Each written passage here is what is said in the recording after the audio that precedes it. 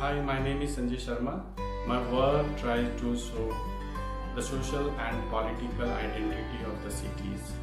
I love the process of transforming familiar materials and having them viewed in unfamiliar ways. My installation work, Infogarbage, is a result of this. I love the process of transforming familiar materials and having them viewed in unfamiliar ways. My installation work, Infogarbage, is a response of these. The material used in this is newspaper, iron, and cardboard.